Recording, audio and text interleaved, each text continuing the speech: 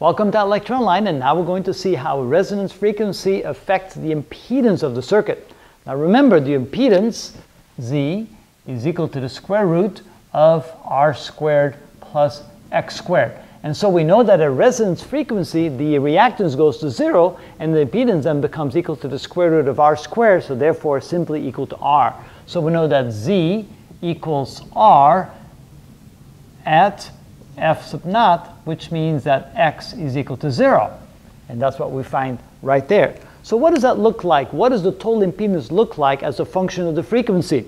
Well, what we're going to do here is we're going to add the resistance to the circuit. So let's say that we have a resistor in the circuit that has this amount of resistance right here. And so that would be R.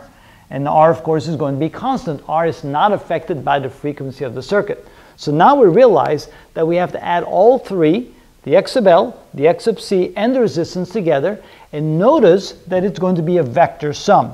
Now, let me change this a little bit right here. So let's say that our capacitive reactance is smaller than the inductive reactance. So when we have X, that's equal to X sub L minus X sub C. Yes, it is the absolute value, but in this case, since X sub L is bigger than X sub C, it doesn't matter. And so that means that this here would be our reactance. So this here would be X. And then if we add the two together, we get the vector sum. And that would then be the impedance Z. Notice, as the X becomes smaller and smaller and smaller, which means as X sub L becomes equal to X sub C, then you can see that Z then eventually will become equal to the resistance R. So the smallest value that the impedance can have is equal to R. Other than that, it'll be larger than R depending upon which is bigger, X sub L or X sub C. So if we're going to graph the impedance on the circuit, it will turn out to be something like this. So the impedance will become something like that. The lowest value that it can have is right here, equal to the resistance, and then it'll start increasing again. And it'll go up like that. And actually, I think if I were to do this correctly, let me try this again.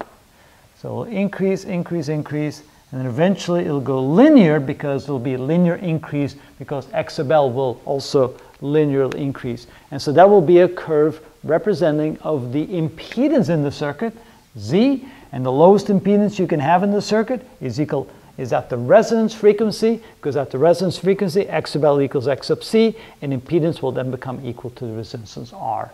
And that's what we mean by resonant frequency. At resonant frequency, the impedance is equal to the resistance. And let's draw a little circle around that so we can see that that's the key here. At the resonance frequency, when X sub L equals X sub C, the impedance will be equal to the resistance in the circuit, and the reactance of the inductor and the capacitor no longer have an effect.